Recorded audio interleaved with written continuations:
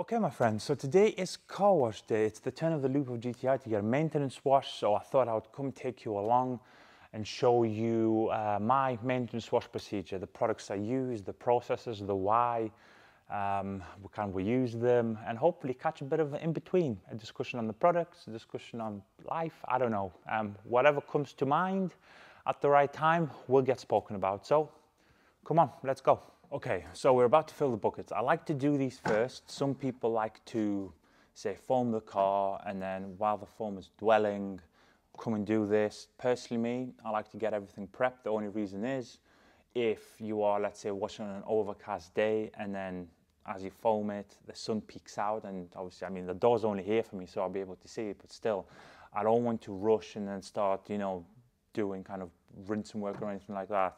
At least then, everything is ready and I can just start moving consecutively through the steps without taking a pause, filling it, you know, all that type of stuff. So we've got the rinse bucket, we've got the wash bucket, both right now empty. So in here, you're going to fill it all the way up to pretty much the brim. And in here, I've got my dry V2 small wash pad.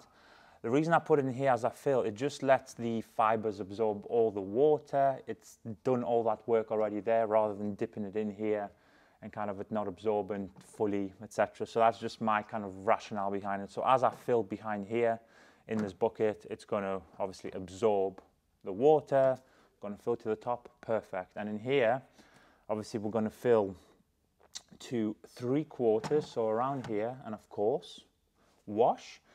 I put the wash in last because if I was to put the wash in right now like this, the pressure and the height of the water is going to hit the bottom. It's going to create a head, so you're going to have about this much water, the rest of it head, and you're washing your car with bubbles. Makes no sense. If you do it last, like I recommend, at least then the water will be totally flat. And then when you put your gun and lance kit in and actually agitate the whole solution, you're going to have that perfect consistency of, you know, foam, the wash, the water, everything. So that's the way to do it. So again, let's get it nice and medium warm. So again, you know, I'm not holding a hose. I'm not kind of, I don't have to monitor the process. I just turn it on. And yeah, everything's through quick disconnect, going all the way. Obviously everything's stainless, even the plugs on the actual, on the hose end is all stainless, so it's quite a cool little system. So obviously I'm just sat here watching, I find it quite therapeutic, but if you've got a cup of coffee somewhere and you just want to have a drink as it's filling, it's just beautiful. But basically what you're going to see is there's the V2 wash pad, and it's just absorbed all the water. It's kind of given it that break-in period. And I always find when you wash, the first pass with a dry wash pad is not always the best in the shampoo. So this way, it will be the best from the get-go because it's already wet and it's already saturated. So then you take this out, put this in. So as I said, it's going to be 3/4. You don't fill it all the way to the top or leave yourself this much, because when you agitate, it's going to go everywhere. And again, there's nothing wrong with that. Again, it's not a problem, but why make a mess when you don't have to make a mess? So 3/4 is just right, and it just allows you to top up. Obviously, if you've got a high flow pressure washer like we have, you're actually getting 10 litres a minute, so there's a lot of water coming into the bucket anyways, so you get the chance to fill it right up to the top. There we are. All right, so bucket's filled again, as always. Shake every single product you have, put in an okay amount, boom. That'll do you. Let's go into the next step. So as you all know, I like looking after my kit, and this, of course, is just another kind of realm in the terms of looking after your kit. Now, I like to do what I call preventative maintenance. You are trying to prevent as much maintenance for as late as possible as you can. So what that basically means in layman terms is look after your kit. So What I personally like to do, and I do this every wash, now you don't have to technically, it's not like the machine's going to explode, but the life of the pump will get extended a lot longer, potentially. This is all potential because nobody's really done a 15, 20-year test on or off. So I like to run the line. This in this instance, this is my line, so my hose, and I like to run it off pressure, and that's just to get any kind of air out of the hose if there is. So at least then when you do turn it on here, you're not pushing potential air pockets at high PSI and high flow rate. So again, just very simple. I just unlock, I don't unwind it all the way. A gun and lance we can leave for now. So again, I just like to hook it up. Here's the water cut-off switch.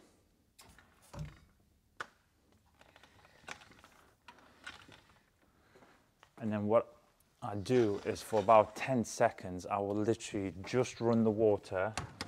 And you'll hear if there's air in the line. So I'm just gonna fire it. Usually if there's air in the line, you'll hear a push, push, push, push, push, like this. My sounds are getting better. But look, there's no air, there's no splurting. Fantastic, there's no air in the line. I'm going to obviously unwind this off pressure because again, it's easier. And then when I'm ready, I'm going to turn this on and we're in business. So technically, I am ready to do a wash. As you can see, this is in my line. I'm good to go. Obviously, the wheel bucket's the first in the firing line. And then what I like to do is as soon as I'm finished, I then go and put this back. I've got a storage for all these three. It's just easier for me. As you can see, I now do not have to think, am I going to need to fill? Am I not going to need to fill? It's all good to go. All I need to do is agitate the wash bucket, but there we go. So there's the wheel foam in our PF22.2 foam cannon. I'm not going to be running wheels because it's again probably 3.5 days ago was the last wash. And of course, I'm still going to load up the undress underneath the wheel foam. So let's go and get ourselves a very, very good maintenance wash. Okay, so as you all know, this is the highest maintained GTI in the world, probably by quite a big mile. So what we're doing here is we're just keeping on top of it. So this is why I said I'm not going to use wheels because about 3-4 days ago, weather was like this and then it chucked it down for a couple of days and now weather's like this again. So I'm just keeping it as fresh as possible, as much as I can. So in this case, that's where we're going to utilize the wheel foam. But the prep stage has never changed. So just a good thorough rinse.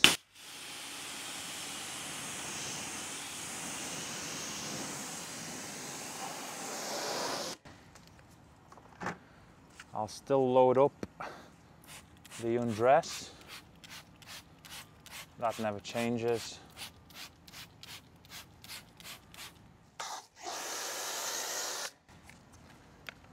There we go, that's what you get from a 200ml to 800ml dilution. It's unbelievable. Again, this changes per car, but I like to get the large wheel woolly. It's not going to fit in the front because of the brakes, but I like to get the large wheel woolly into the arch. This is my arch agitation brush.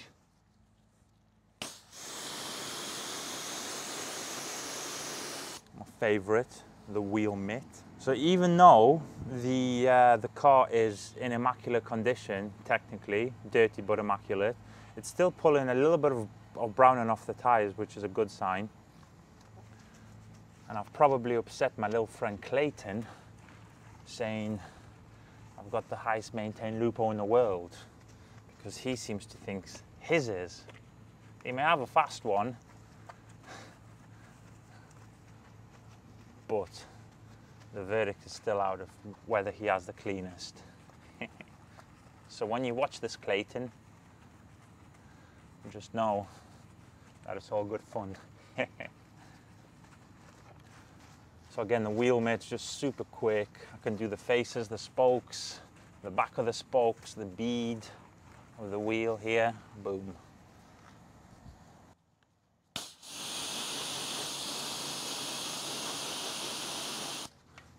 Now, if you are utilizing wheel foam on your maintenances, because I know there's people who will do, let's say, as many washes as I do on the same vehicle, let's say. Some will do kind of an in-between, so they'll do one wash that is the full trio, so wheels, undress, wheel foam, and on the next wash, imagine if it's as short as this one, exactly just copying me, and the process which I advise, they'll then just use the undress and the wheel foam, which to be fair is not a bad tactic. And just have a look at how hydrophobic the rubber is.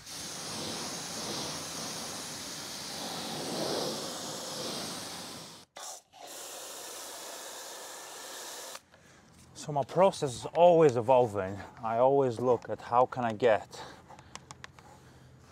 let's say, faster in a safe way, when we're not trying to rush here, but how can I get, you know, effectively, functionally faster whilst not skimping on any of the kind of proper details. And then how can I utilize, let's say, more of one product, less of, say, multiples, or if multiples are needed, you know, I'm always testing now, because I wash cars, or our cars, so often, I get to always test my own process and see if it's working or not. The key to a maintenance wash, as you can see, I'm not in any way putting any pressure, or say take a tie brush, which the process I'm doing now, and just going, I'm going to get this tie, you know, that's not enjoyable, and you should not be doing that. And if you are doing it, fortunately, you're not doing it fully correctly. So you've got the best products on the wheel right now in the tire. All you want to be doing is getting the best tools, and you just want to be agitating them, you know, like this. You don't want to be finishing your many maintenance washes feeling like you've just come from the gym.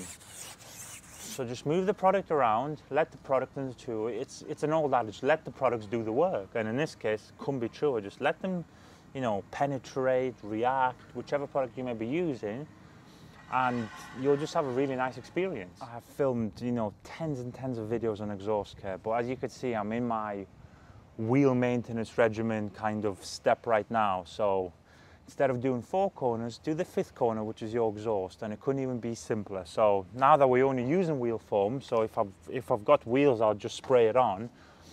But the fact that we've got wheel foam here, it's even easier. Again, quick rinse, a quick blast. There we are. As that's starting to react with the dirt and the grease, again, you're just moving the product around.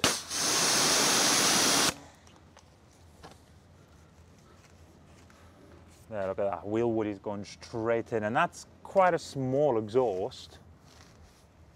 So just, there's no science behind it.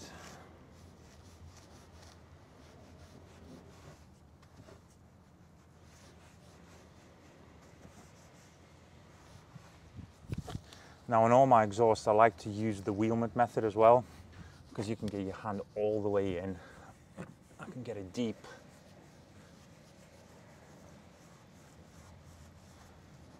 And this way, you will need to polish your exhausts once in your life, and your weekly maintenance will take care to get them back to obviously shiny metal. And you don't have to be doing, you know, a lot of people are doing exhaust polishing every 2 weeks, so you're doing something wrong at that point. Just maintenance is key. I wish all wheels had big brakes, but even bigger clearance in the wheels, no matter what model of car you've got, because this large wheel woolly, if I could, I'd use it for all the processes. It just fits, it's got the largest surface area, you can't really complain. But unfortunately, the world is not that simple anymore. Small car, small brakes, big car, big brakes, no clearance.